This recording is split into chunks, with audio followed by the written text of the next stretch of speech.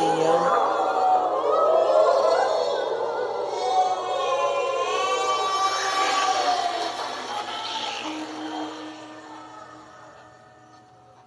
Give me a second, guys.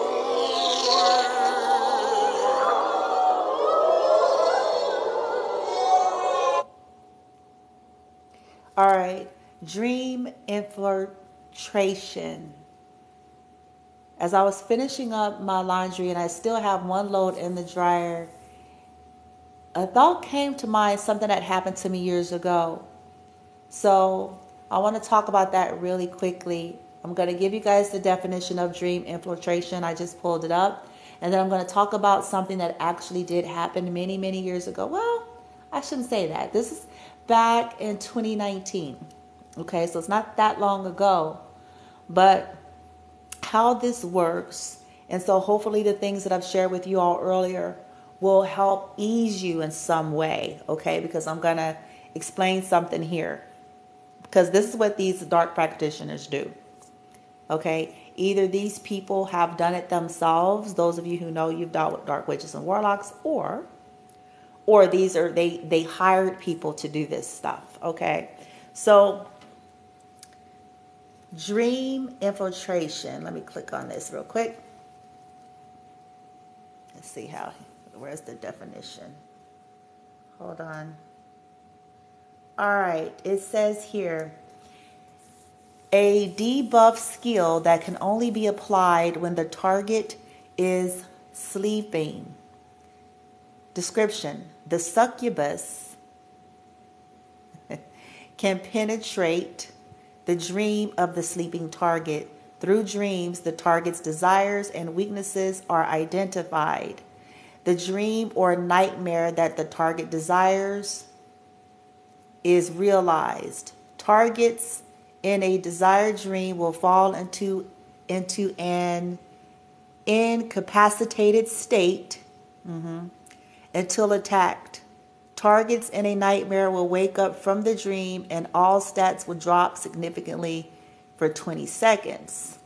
Hold on. Hold up. Okay.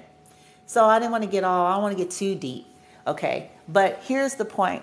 As I was talking earlier about people that do dream work. Okay, so in this particular definition, they talked about the succubus. And so this is especially for those of you who know that you were dealing with people doing lust on you and sending stuff to you. Okay. Now, aside of this succubus energy that they're talking about, something that happened to me in 2019, and to me, since this came to me as I was finishing up laundry, this is some form of dream infiltration.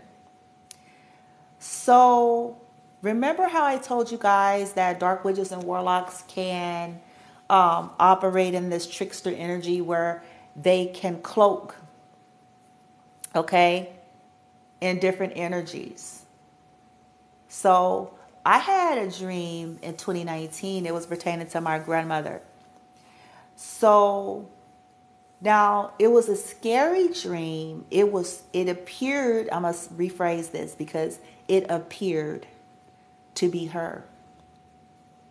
Okay? It appeared to be her that was taunting me. Okay? So this created a fear energy, and based on what it took place in her living life before she passed away, all of her traumas, all of the things that have been done to her, the undealt with, all that, the abuse, the toxicity, okay? So it was designed, first and foremost, to perpetuate fear and to make me feel like she was somehow connected to, or to cause me to be afraid of her, or to make it appear like she was advocating, trying to keep me stuck in this torturous cycle with my toxic family. And why would someone want to infiltrate the dream in this way? Okay, so now I'm going to tell you why. Now this is not going to apply to everybody. If the individual that they're using or whatever they're cloaking, if this actual energy is one of your ancestors or guides in a higher frequency, it's going to cause you to fear this yourself and reject essentially one of your ancestors' assistance with trying to help you. Okay, because it's going to be a terrifying. It's a nightmare. Okay, from what you can see, they're appearing in your dreams and they're taunting you and they're da da da da. If you guys are wondering, can this happen? All you have to think about is how dark witches and warlocks cloak and divine people's energy. If they're able to do that, then they're able to do this. Okay, and this is designed to keep you away from your help, or it's designed to keep you off the track. So this is shit that they still do. They wanted me to believe and to be afraid to work with one of the most powerful ancestors that I work with. Okay, because if I believed that she was a part of the fuckery, then I wouldn't be open. And she was one of the primary helpers. You see what I'm saying? So blocking her off, being afraid of that, giving me an illusion and an appearance in the dream as if she was dangerous, as if she was a part of wanting to hurt me and wanting me to be attached to my toxic family, wanting me to, because the way it was like a nightmare. Okay? This happened in 2019. So they identify your desires and your fears. So set intentions. See, one way you can take this type of information is simply, okay, great, now set intentions. Okay? Ask your team to amp up your support. Okay? In terms of, all right, see, they sending them succubuses and weird nigga bitch. Like, now that you know, you certainly don't want to be jacking off to no dark witch and warlock. I tell you that. You certainly don't want to be masturbating to no dark witch or warlock. It's a form of manifestation, you guys. Okay? So seek other means, bitch. Because, you know what I'm saying? Especially if you know what you was fucking dealing with. They had sex demons, entities, frequencies, whatever you want to call it. Ask your team to clear your energy, show you what to do. But hopefully, me sharing all this stuff reveals to you all that be mindful and just understanding that if you've dealt with this level of fuckery, chances are they're still doing this. Okay? If they ain't dead yet. So they're still trying to intrude your dream space, and they're trying to, in some cases, like they wanted for me. They didn't want me to work with one of the most powerful ancestors that I have on my team. They wanted me to see her in a certain light. A lot that was told to me about her in general wasn't even altogether true to start with. So they worked overtime to try to paint this picture so that, that she's passed away. And she was, I'm thinking she was a, starseed indigo, because she's, much older, but she got taken out of here. She didn't get to do her ascension. She didn't get to go through her full, awakening. It was just a little bit too late, too much karmic energies, different time. The body took a hit, all of that, okay, before she can start dealing with her traumas properly and all that stuff. But she was still an indigo. She was still one of the light ones that they just so happened to take out of here, okay, before she can do it. So she was assigned already to be one of the overseers for me, knowing that I was left to karmic energies. This is a part of why certain things took place before she died. Now that I'm recollecting, I'm looking back on a lot of shit, and it's starting to all make sense to me. Okay, I see why she was disturbed in her death, or when she was in a hospital. I know why she didn't want me to do a lot of things when I was little, because she knew, some part of who she was knew, that there was karmic energy surrounding me.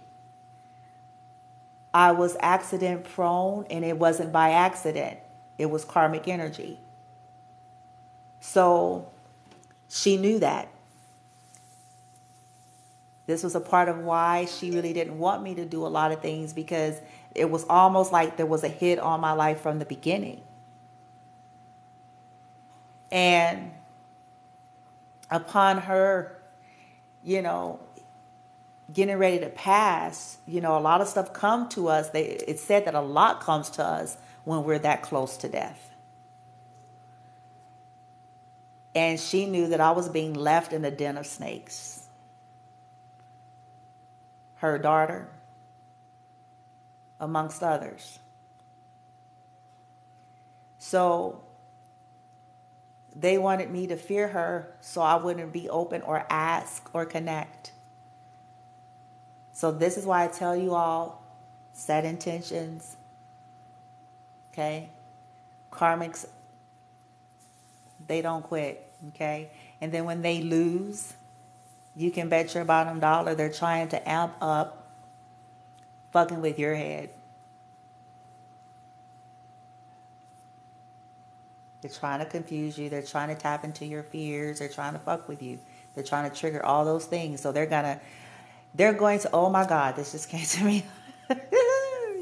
Okay, this is why we got to just keep healing. They're like, the thing just said, they're going to identify, it said, your desires and your fear. And so what are they going to do with that? Play with it. They're going to play with it to fuck with you, to torment you, right? Wow. This is crazy, yo. But it's a lot that's starting to make more sense to me every single day. Now I get it. So just start setting intentions like, okay, team, I don't know, help me out. This is a lot of information. Reveal the absolute truth. Break these illusions. Show me how to protect my dream space. Show me how to shut off remote monitoring, remote viewing. Block this shit out. Return this shit. Boom. Like, I'm just getting very creative in my approach to this. And just starting to realize that things aren't always quite as it seemed, even in the dream space. But then asking my team to help me. I command the truth.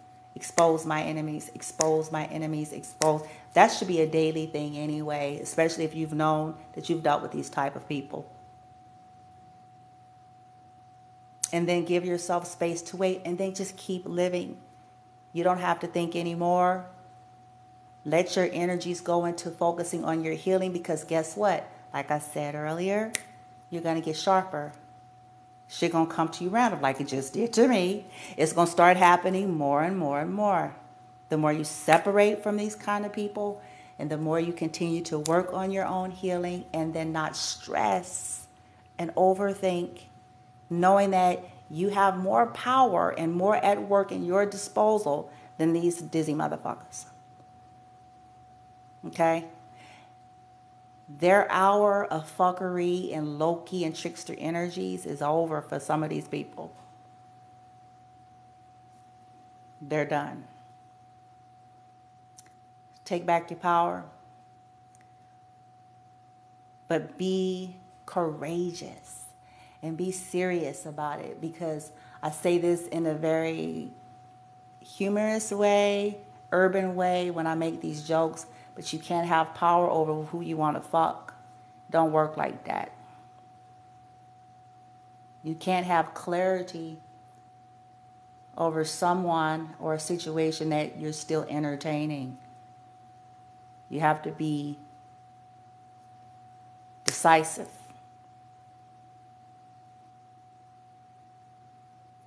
And you're going to be amazed at the clarity you start to get over time. That fuzziness remains when we refuse to heal. And as long as we are dealing with these people,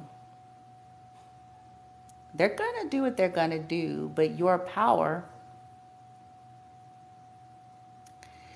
will outrank them as you adhere to your journey. Haven't you figured this out yet?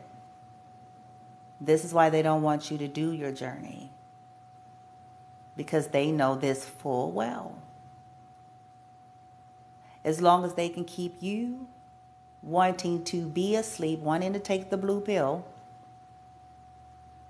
enamored with karmic energy, then they have a shot with fucking with you in your life. But the moment you grab your ascension journey and run with it and do the work, they are fully and clearly aware that this means they have lost their power. So this is why they send you lust. This is why they send you the succubus. This is why they want you afraid of your ancestors, your helpers, your counterpart. This is why they want you to see the twin as toxic when they're the toxic ones. Because they know what happens. Give yourself space. The one thing they don't want you to have. Give yourself space to do that. I promise you, you're going to be like, man, this shit was worth it. I feel like this every day, man. I'll be like, shit.